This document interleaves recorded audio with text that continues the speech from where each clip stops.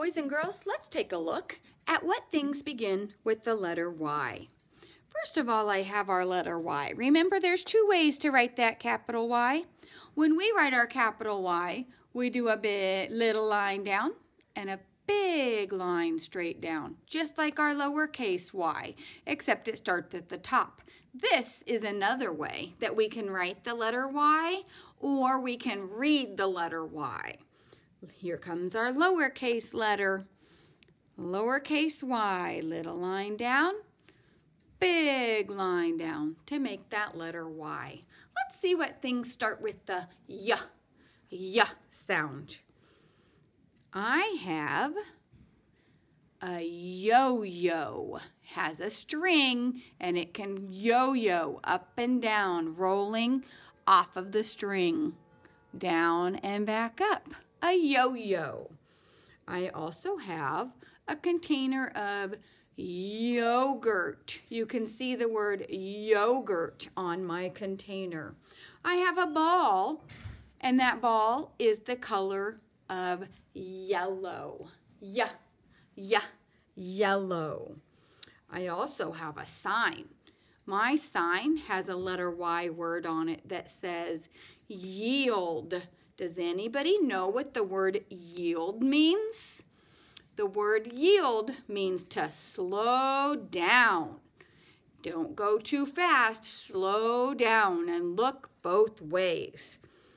I also have a yak. I have a little animal that is a yak. And the last thing I have is a piece of yarn for us to use in our story. Remember, our story needs to have a character. Oh, I almost forgot. I need you to put your hands in the air. Hands on your knees. It's story time. Now, our story needs a character. What is the character this week? That's right, our character is going to be a yak. He's going to be the character. Our story also has to have a setting. What does the setting tell us? The setting tells us when and where. Good remembering. Where would our yak be today? Our yak is going to be at the farm. And when is our story going to happen? Our story's going to happen, okay, it could happen in the morning. So one sunny morning, Yak decided he was going to go to the grocery store. Let me get a few things. We'll set the grocery store up. He decided he was going to take a walk to the grocery store. So he heads to the store, and he's running really, really fast, and he gets to a yield sign. What does that yield sign mean? That's right, it means slow down, Yak, and look both ways. So he looks both ways, nothing's coming, so he goes ahead and goes to the grocery store. He walks through the grocery store and decides he's going to buy some yogurt that he can take home for breakfast. So he buys that yogurt, he pays the cashier, and he takes it back home.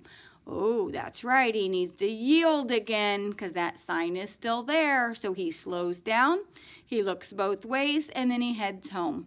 When he gets home, he decides he's going to eat his yogurt, and then he's going to go outside and play. What kinds of things do you remember that he had that we could play with? Oh, he could. He could play with this yellow ball. He could kick that ball around all around his yard. That's something you guys can do today. You can go outside and kick a ball all around your yard. What else did we have that he could play with? That's right. We have a yo-yo. So you could use a yo-yo today, or if you don't have one, you could try making one, and you could go outside and play with the yo-yo. We also had a piece of yarn. He's going to lay that piece of yarn out, and he's going to use it like a balance beam, and he's going to walk on that piece of yarn all the way down to the end. And that, my friends, is the end of our story for today. Thanks for listening. Have a great day.